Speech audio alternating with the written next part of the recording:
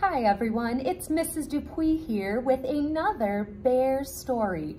This is by Karma Wilson and Jane Chapman, and if you've heard some of these bear stories before, you know that I like to sing them, and there's always a phrase that gets repeated several times. So if you start to get the hang of that part of the story, please sing along. All alone in his cave, Bear listens to the wind. He is bored, bored, bored, and he misses his friends. I could make a big dinner, a feast I could share, but he looks through his cupboard and his cupboard is bare. Then Mouse stops by with a huckleberry pie, and the bear says, thanks. Bear says, goodness me, a delectable pie, but I have made nothing, he adds with a sigh. Then they hear hi-ho, and they both see Hare with a big batch of muffins at the door of the lair. Hare hurries in from the cold rushing wind, and the bear says thanks. Of course, says Hare, then he points to the door. Here comes Badger, he's got even more. Brr, says Badger, as he tromps inside. He sets down his pole and he smiles real wide.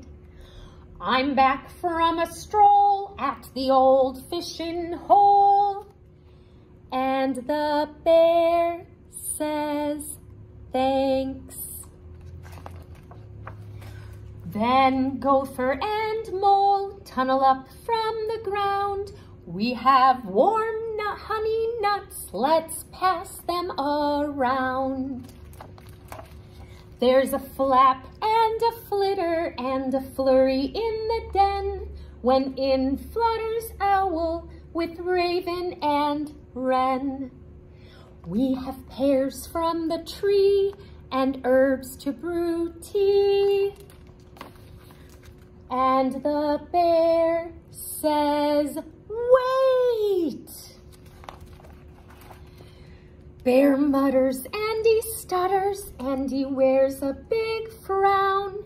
Bear sighs and he moans and he plops himself down. You have brought yummy treats, you are so nice to share, but me, I have nothing, my cupboards are bare. Mouse squeaks, don't fret, there's enough, dear bear. You don't need any food, you have stories to share. His friends hug him tight, it will all be all right. And the bear says thanks. They lay out their feast on a quilt on the ground, and the bear takes a seat while his friends gather round. In a cave in the woods, in a warm, bright lair, the friends feel grateful for their good friend Bear. They pass around platters, they tweet and they chatter, and they all